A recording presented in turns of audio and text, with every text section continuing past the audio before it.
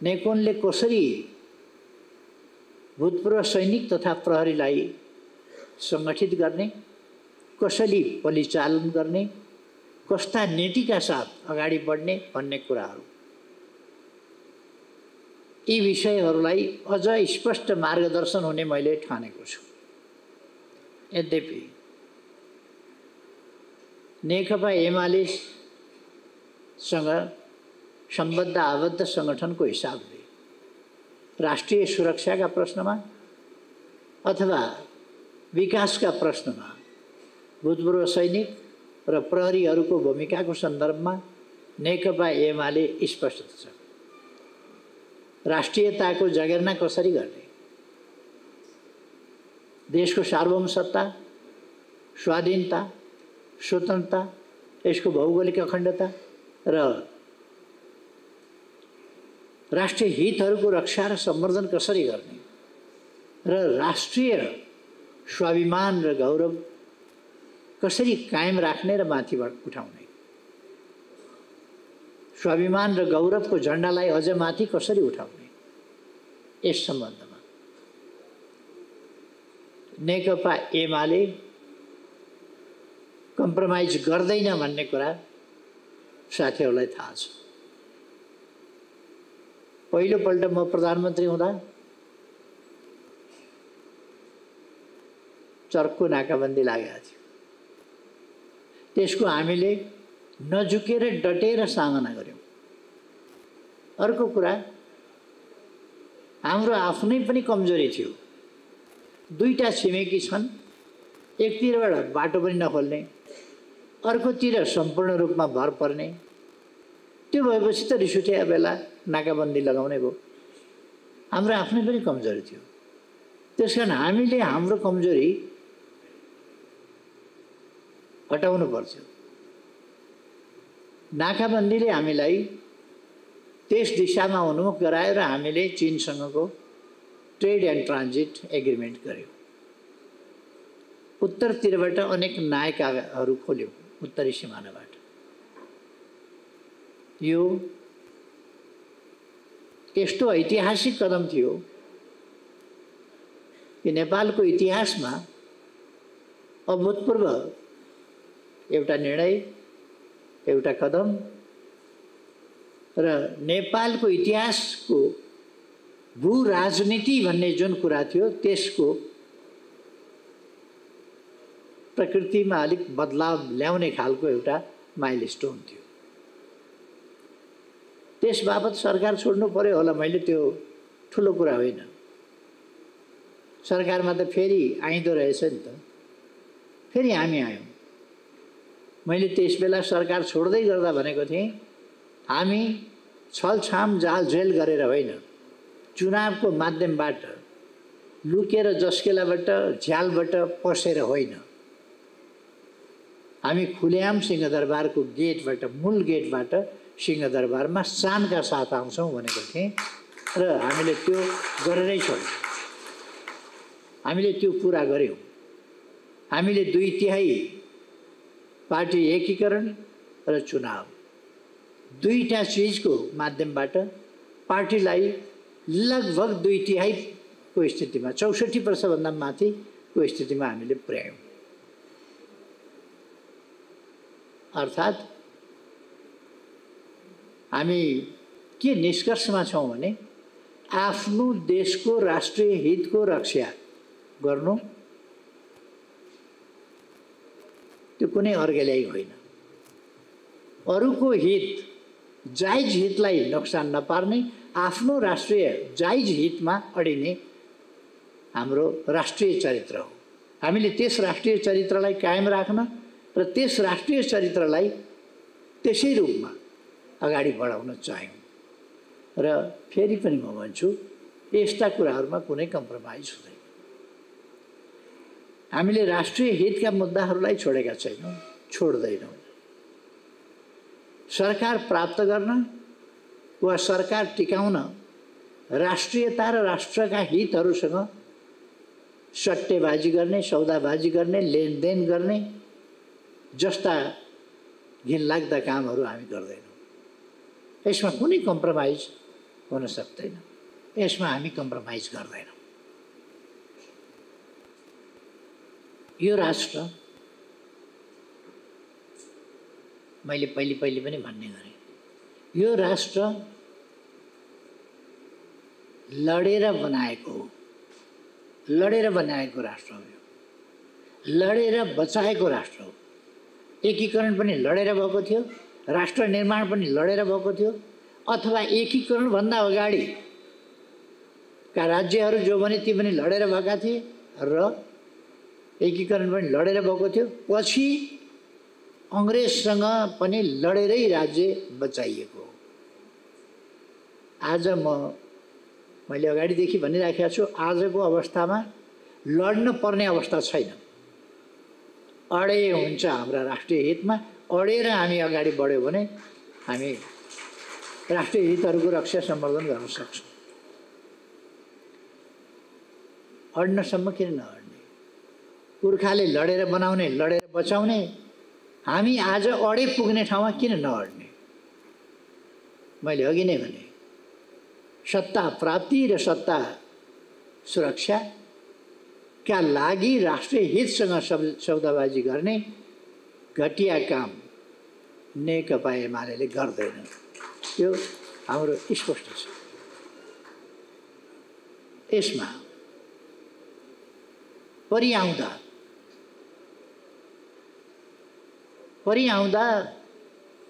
भूतपूर्व सैनिक तथा प्रहरीले धेरै महत्त्वपूर्ण भूमिका खेल्नु पर्न सक्छ। अहिले आन्तरिक सुरक्षा एउटा चुनौतीको विषय बनेको छ, गम्भीर चुनौतीको। यस्ता धेरै दृष्टान्तहरू छन्। ठुलो दुःख गर्नु नपर्ने, अलिक मान्छे सङ्गठित गरेर उफारेर अराजकता मचाएपछि सरकार, सत्ता, व्यवस्था, संविधान सब परिवर्तन गर्न पाइने। 3 करोड नेपाली जनताले लडेर वर्षौं लगाएर सिस्टम स्थापना गर्नुपर्ने, 8 वर्ष लगाएर संविधान बनाउनु पर्ने, त्यो संविधान मान्दैनौँ भनेर हिँड्न जसले पनि पाउने। 10-20 हजार 25 हजार भएपछि त्यसले सरकार, तपाईहरुले सुन्नु नै भएको छ, सिंहदरबार कब्जा गरिदिन्छौँ, बालुवाटार कब्जा गरिदिन्छौँ, चुट्छौँ, मार्छौँ, लखेट्छौँ, काट्छौँ। यो अराजकता सरकारको तर्फबाट म भन्न चाहन्छु, नेकपा एमालेको तर्फबाट भन्न चाहन्छु, नेकपा एमाले लडेर आएको छ राष्ट्रियताका लागि, लोकतन्त्रका लागि। त्यसकारण हामी लोकतान्त्रिक गणतन्त्र छोड्न सक्दैनौँ। राष्ट्रिय हितमा छोड्ने त के कुनै कम्प्रोमाइज तलमाथि नै हुन सक्दैन। हामी त्यसमा दृढ छौँ। र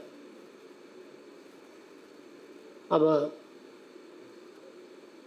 अहिले जस्तो अराजकता मचाउन खोजिएको छ, लोकतान्त्रिक प्रणालीबाट, संविधानको बाटोबाट, संसदबाट, निर्वाचनको माध्यमबाट अथवा लोकतान्त्रिक प्रणाली मात्रै भएर पुग्दैन, पद्धति पनि बाट। लोकतन्त्र छाडातन्त्र होइन, लोकतन्त्र भनेको अराजकता होइन। र लोकतन्त्रको उपयोग गर्ने नाउँमा अराजकता मचाउने कुरा, राष्ट्रिय एकतालाई कमजोर पार्ने कुरा, कुनै प्रशासनिक ढङ्गले सजिलोको लागि शान्ति सुव्यवस्था कायम गर्न, जनतालाई सेवा सुरक्षा उपलब्ध गराउन र जनताले प्राप्त गर्नुपर्ने सेवा सुविधा जस्ता कुराहरू सहज ढङ्गले प्राप्त गराउनका लागि हामीले प्रदेश बनाएका छौँ, हामीले जिल्ला बनाएका छौँ, हामीले पालिका बनाएका छौँ, हामीले वडा बनाएका छौँ। केही त्यसले समस्या खडा गरेका छैन।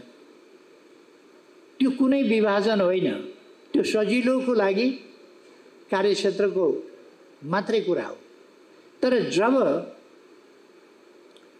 जनताको मनमा चिरा पारिन्छ, त्यसलाई टुक्रा टुक्रा मनहरू टुक्राइन्छ, जातका नाउँमा, भाषाका नाउँमा, धर्मका नाउँमा या अरू नाउँमा, पहिचानका नाउँमा।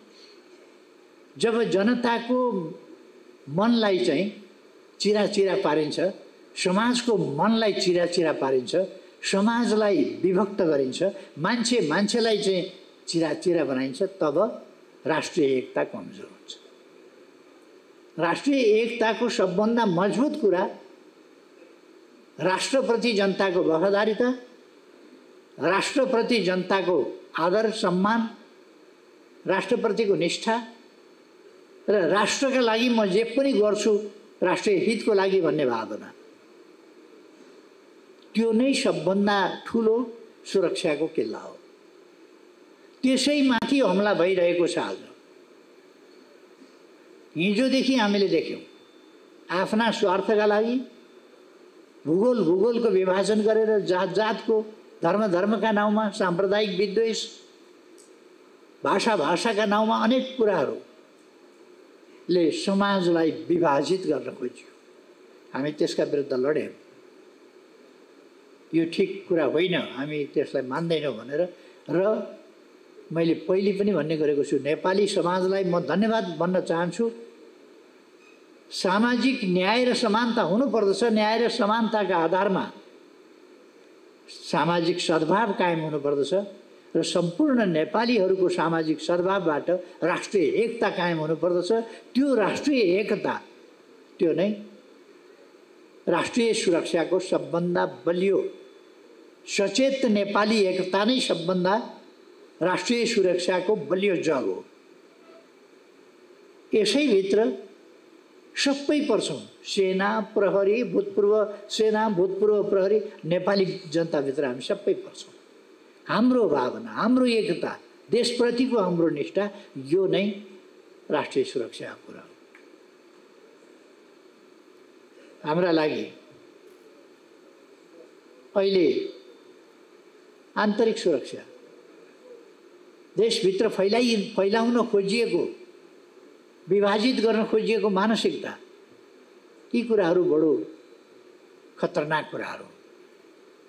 म यिनलाई धेरै डरलाग्दा कुरा त ठान्दैन, किनभने यी समस्या समाधान गर्न नसकिने होइन। नेपाली जनताको आजको चेतनाका अगाडि यी टिक्ने कुरा होइन। हामीले अनेक उद्यम गरेर फैलाउन खोज्दाखेरि पनि त्यसलाई पराजित गरेका छ। त्यस कारण यी टिक्ने कुरा होइन, तर यी खराब कुरा हो जसले समाजलाई हैरान पारेको छ, नेपाली मनहरूलाई चिन्तित बनाएको छ, देशभक्तिलाई कमजोर बनाएको छ। यहाँसम्मका मान्छे खुलेआम निस्किन थाले, अर्को देशमा मिलाइदिउँ, साइकल सस्तोमा आउँछ, मोटरसाइकल सस्तोमा आउँछ, साइकलसँग देश चाट्ने भन्ने सम्मका कुरा खुलेआम गर्ने। त्यहाँ नेपाली जनता होइन, एउटा हाउडे जमात अगाडि छ जो ट्यारेर ताली बजाउँछ। त्यस्तो कुरा बोल्दाखेरि पनि ताली बजाउने पनि 2-4 जना जमात भेटिन्छ। अब अहिले समाजमा जुन अराजकता फैलिएको छ, नेपाली सेना, नेपाल प्रहरी वा सशस्त्र प्रहरी, जे भनौँ भूतपूर्व सेना प्रहरी, अहिलेका सेना प्रहरी, यसमा एउटा अनुशासन हुन्छ, सङ्गठन हो, सङ्गठनमा अनुशासन हुन्छ र अनुशासन यसको चाहिँ एउटा खास क्यारेक्टर हो, पहिचान हो। र भूतपूर्व सैनिक र प्रहरीले सेना प्रहरीको यो अनुशासित तालिम, जीवनयापन, जीवनशैली, त्यो पहिचान परिचय बोकेर आएको हुन्छ। जीवनभरि धेरै वर्ष काम गरेर जीवनभरिका लागि त्यो चाहिँ अनुशासित हुने प्रवृत्ति बोकेर आएको हुन्छ। यद्यपि केही व्यक्तिहरू ब्रुक्क उफ्रिएर सुपर हिरो हुन खोजेका पनि देखिन्छ। त्यसमध्ये पनि एकाध कुरा हो, त्यो अपवादको कुरा हो। तर आम रूपमा भूतपूर्व सेना प्रहरी अनुशासित हुन्छ।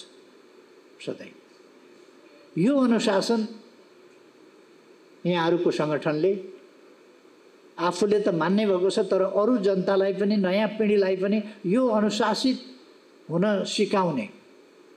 अनुशासन प्रकृतिको नियम हो, अनुशासन जीवनको नियम हो, अनुशासनबाट समाज बन्छ। अनुशासन भएन भने समाज भन्ने कुरा हुँदैन, त्यो पशु संसार हुन्छ। मानव संसार चाहिँ अनुशासनमा टिक्या हुन्छ। यो प्रकृति अनुशासनमा टिक्या छ। सूर्य आफ्नै ठाउँमा परिक्रमा गरिराखेको छ र अगाडि चक्कर काटिरहेको छ। उसले पनि एउटा चक्कर बनाउँछ, उसले पनि एउटा परिक्रमा गरिराखेको हुन्छ। ग्रहहरू सबै परिक्रमा गरिरहेका छन्। सूर्य 24 घण्टामा, मोटामोटी 24 घण्टामा परिवर्तन, त्यो 24 घण्टामै गर्छ। तर कति कहिले अलिक रात लामा, कहिले दिन लामा, कतापट्टि सरेको छ त्यस अनुसार हुने गर्छ। अनुशासनमा छ। कति बजे घाम उदाउने, कति बजे अस्ताउने, कहिले ग्रहण लाग्ने, सूर्य ग्रहण, कहिले चन्द्र ग्रहण, किन भन्न सकिन्छ हिसाब गरेर भने त्यो अनुशासनमा छ। उसले नियम तोड्दैन, आफ्नो गतिमा हिँड्छ। त्यसकारण पहिले नै भन्न सकिन्छ यो दिन ग्रहण लाग्छ भनेर। नियममा छ।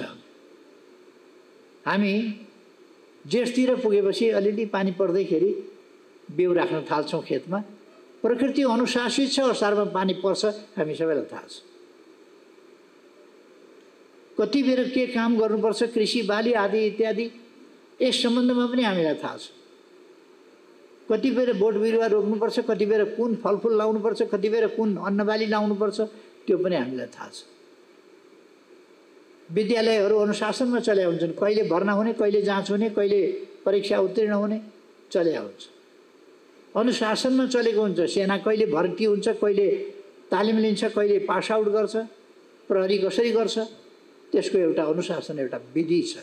हरेक कुरा विधि र अनुशासनमा चलेको हुन्छ।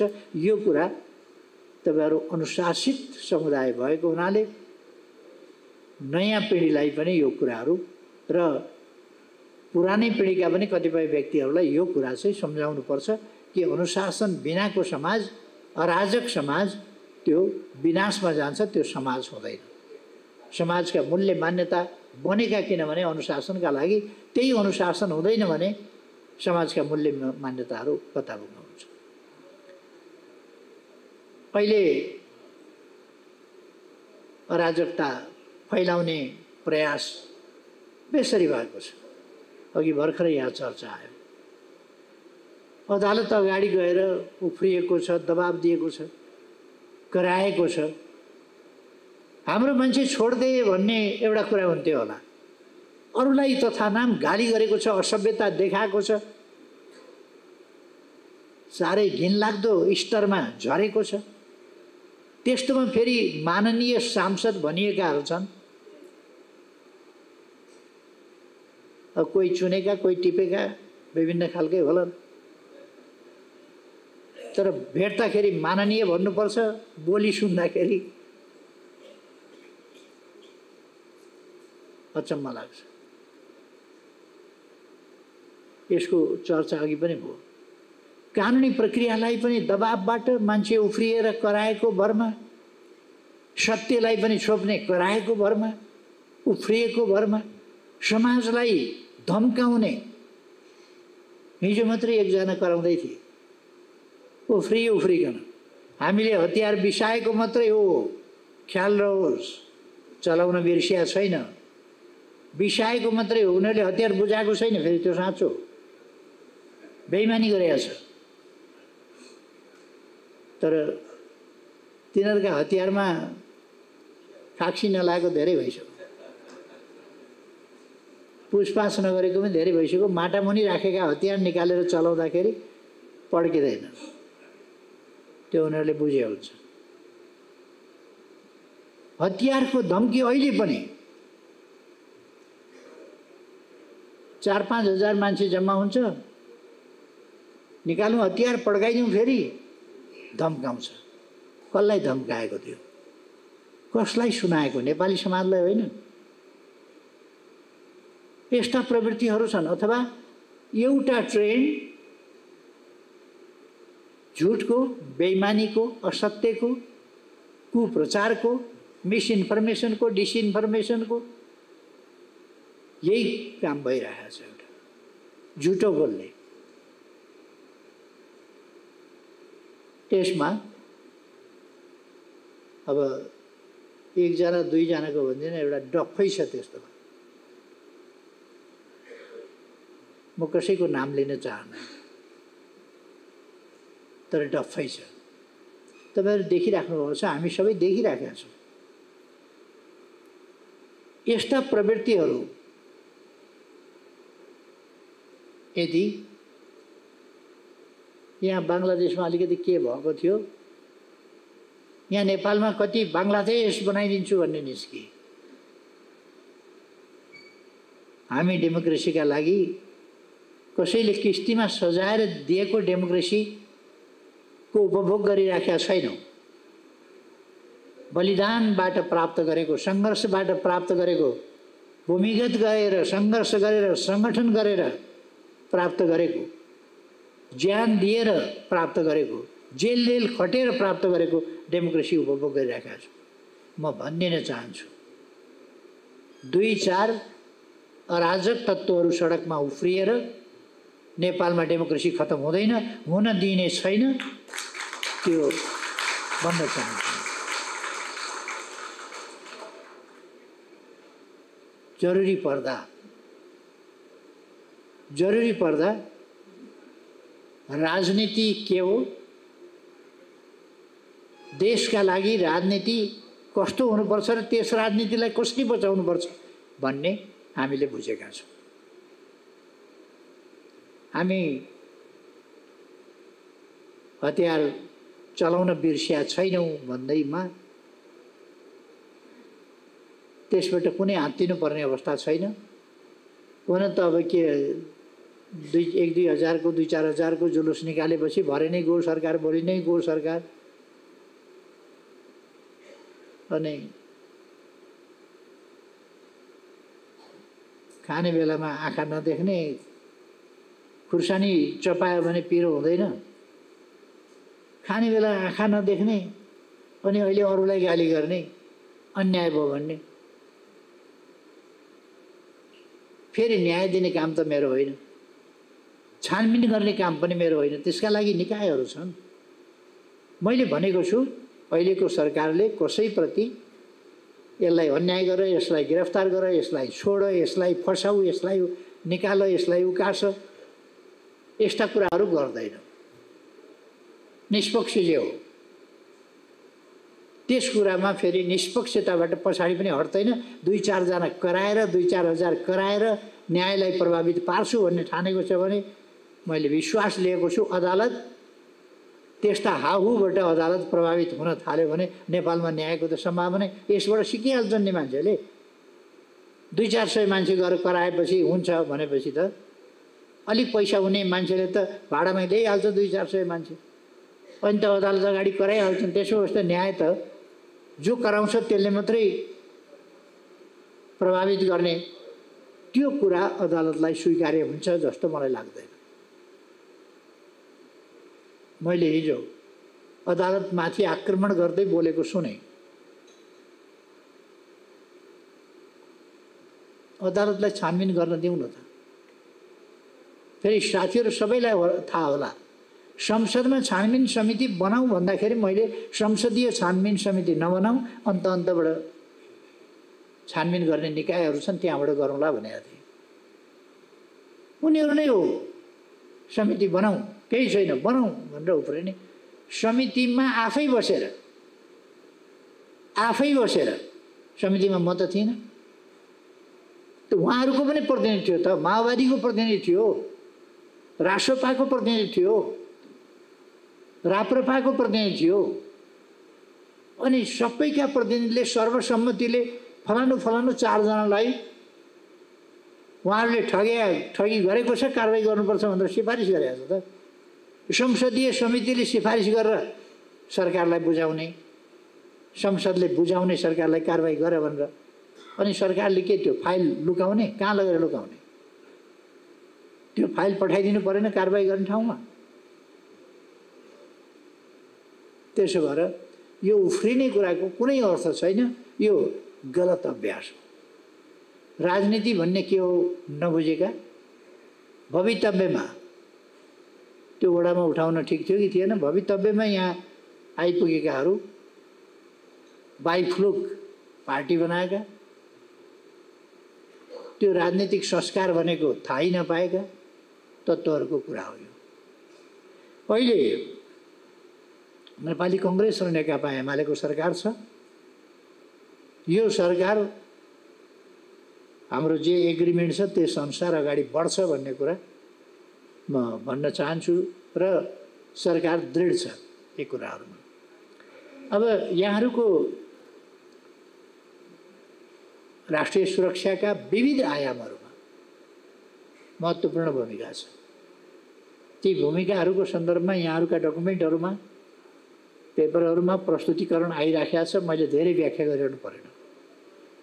बहुआयाम छन् राष्ट्रिय सुरक्षाका, तीमध्ये हरेक आयाममा यहाँहरू सक्रिय हुनुपर्दछ, म त्यो ठान्छु।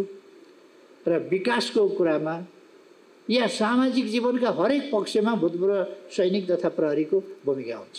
सामाजिक जीवनका हरेक पक्षमा, शिक्षा होस् कि स्वास्थ्य होस् कि स्वयंसेवा होस् कि कुनै रेस्क्यु अपरेसन होस् कि अथवा अरू कुरा हो, यहाँहरूको भूमिका हुन्छ।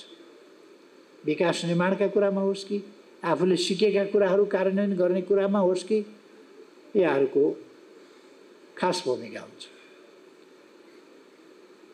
त्यसर्थ मैले धेरै अहिले विकासका विभिन्न पक्षहरूमा गइरहनु भन्दा म शुभकामना दिनै अहिले यहाँ उभिएको छु र म साथीहरूका कार्यपत्र सुन्न चाहन्थेँ कि जस्तो महत्त्वपूर्ण विश्लेषणका साथ ल्याउनु भएको छ। अघि मैले 3वटा प्रस्तुति सुने, अत्यन्तै महत्त्वपूर्ण छन्, अत्यन्तै विश्लेषणात्मक छन् र यथार्थपरक छन्।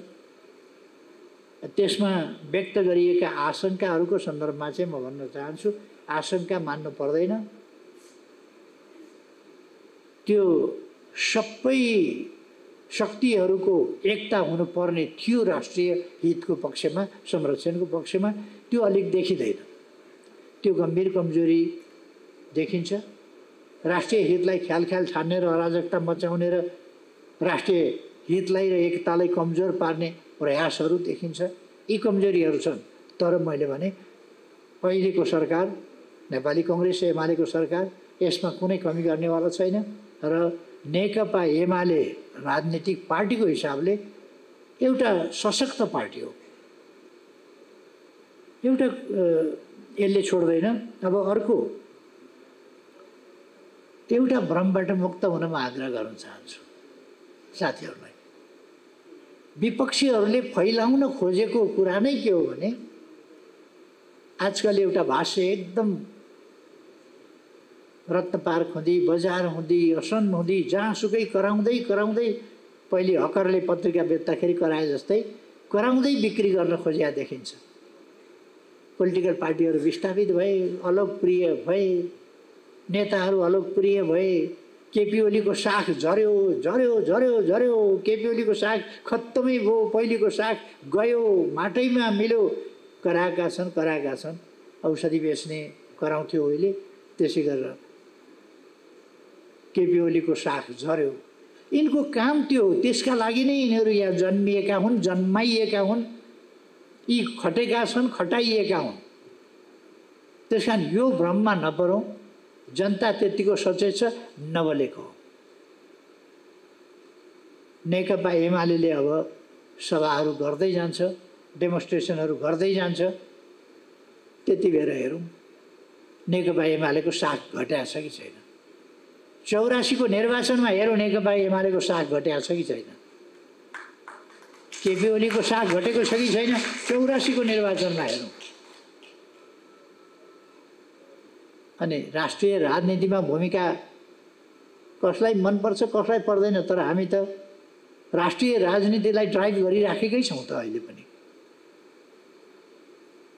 त्यसो भएर दुनियाँ लागेर घेराबन्दी गर्दा त्यसबेला दुईटा समस्या थिए। पार्टीभित्रैको अत्यन्त गम्भीर समस्या, मेरो वरिपरि बसेका नेताहरू प्राय पार्टीको सत्तो सराप गर्ने, पार्टीका बैठक चल्न नदिने, अनावश्यक कुरामा समय बर्बाद गर्ने, त्यो खालको स्थिति थियो। अहिले देख्छौँ नि हामी, हिजो प्रदर्शन गर्ने एउटा माओवादी नामको पार्टी, अहिले अर्को समाजवादी भन्ने नामको पार्टी, यी पार्टीका नेताहरू त यहाँ भित्र बसेर अहिले जे काम गर्दैछन् त्यो त भित्रै बसेर गरेका थिए। त्यो ठुलो झन्झट, ठुलो समस्या थियो। अर्कातिर यी भित्रबाट नजिकैबाट साथै रहेर यिनले हमला गर्ने र यिनलाई अगाडि सारेर बाहिरकाले बेसरी हमला गर्ने अन्य शक्तिहरूले, त्यो परिस्थिति थियो। त्यस्तो परिस्थितिबाट हामीले पार्टीलाई मजबुत स्थितिमा फेरि उठाएका छौँ, फर्काएका छौँ, अगाडि बढाएका छौँ। त्यसकारण म साथीहरूलाई के एउटा भ्रममा नपर्न आग्रह गर्न चाहन्छु भने उनीहरूको प्रचार हो। 50,000 तिरेपछि फेसबुक बुस्टअप हुन्छ, 1 लाख तिरेपछि अझ धेरै बुस्टअप हुन्छ। त्यसकारण यो त्यति नै बुस्टअप भयो, यतिले नै हेरे, यतिले नै कमेन्ट गरे भन्ने होइन। एआई को जमाना छ साथीहरूलाई बताऊँ। एआईले गर्छ यी सबै काम। अलिकति पैसा खर्च गर्नुहोस्, केही मेसिन हुन्छन्, त्यो मेसिन किन्नुहोस्, एआईले सबै काम गरिदिन्छ। आज एआई को भर्खर सम्मेलनबाट म आएँ। एआई का नकारात्मक पक्षहरू, एआईलाई जसरी नकारात्मक कुराहरूका लागि प्रयोग गरिएको छ, दुरुपयोग गरिएको छ, त्यसलाई कसरी त्यसबाट मुक्त हुने, एआईलाई कसरी त्यस्ता कामहरू गरे पनि त्यसलाई बाहिर जान नदिने गरी ब्लक गर्ने सिस्टम कसरी अगाडि बढाउने, मिसइन्फर्मेसन, डिसइन्फर्मेसन जस्ता कुराहरू तिनीहरूलाई कसरी फैलाउन नदिने। अब राज्यको काम बिस्तारै हामी हेट स्पिच, घृणा फैलाउने, राष्ट्रिय एकता बिथोल्ने खालका स्पिचहरू, त्यस्ता जथाभावी बोल्ने कुराहरू, अश्लील, छाडा, असामाजिक, झुट, बेइमानी, त्यस्ता कुराहरूप्रति हरेक व्यक्तिलाई उत्तरदायी बनाउने बाटो सरकारले अब लिन्छ। यो अराजकता सधैँ यसै गरी चल्न सक्दैन। र म भन्न चाहन्छु यी कुराहरू कार्यान्वयन गर्नका लागि अहिलेको सरकार कमजोर सरकार होइन, यस्ता काम गर्न सक्ने सरकार हो, यस्ता काम अगाडि बढाउन सक्ने सरकार हो। त्यसकारण म यो कुरामा सबै साथीहरूलाई स्पष्ट रहन आग्रह गर्न चाहन्छु। र तपाईहरूले यस गोष्ठीबाट अत्यन्तै महत्त्वपूर्ण निष्कर्षहरू निकाल्ने, तपाईहरुका दस्तावेज आफै महत्त्वपूर्ण दस्तावेज, महत्त्वपूर्ण निष्कर्षका रूपमा छन्। यिनीहरूलाई कम्पाइल गर्दा, यिनीहरूलाई एक ठाउँमा मर्ज गर्दाखेरि नेपालको आन्तरिक, बाह्य या बहुआयामिक विविध सुरक्षाका पक्षहरूमा निस्किन्छ। केही आन्तरिक सेन्सिटिभिटीलाई ध्यान राखेर दस्तावेजहरू तयार गरिएको छ, स्वाभाविक हो। तर दस्तावेजहरूमा काफी राम्रा इन्डिकेसनहरू छन् जसलाई लिएर हामी अगाडि बढ्न सक्छौँ। यसले पार्टीलाई पनि मद्दत पुर्याएको छ। म साथीहरूलाई धन्यवाद भन्न चाहन्छु यस अवसरमा। र अर्को कार्यक्रम चाहिँ तपाईहरुको जुन सद्भावना भेटघाट छ, यो सद्भाव बढाउँदै जान सकौँ, यस सद्भावलाई व्यापक बनाउन सकौँ, पार्टी व्यापी बनाउन सकौँ, जनव्यापी बनाउन सकौँ र देशव्यापी बनाउन सकौँ। यो सद्भाव सर्वत्र फैलियोस्। हाम्रा चाडबाडहरूको, तिहार लगायत सबै चाडबाडहरूको धेरै धेरै शुभकामना छ। र यस आयोजनाका लागि धेरै धेरै धन्यवाद भन्न चाहन्छु। मलाई आमन्त्रण गर्नुभएकोमा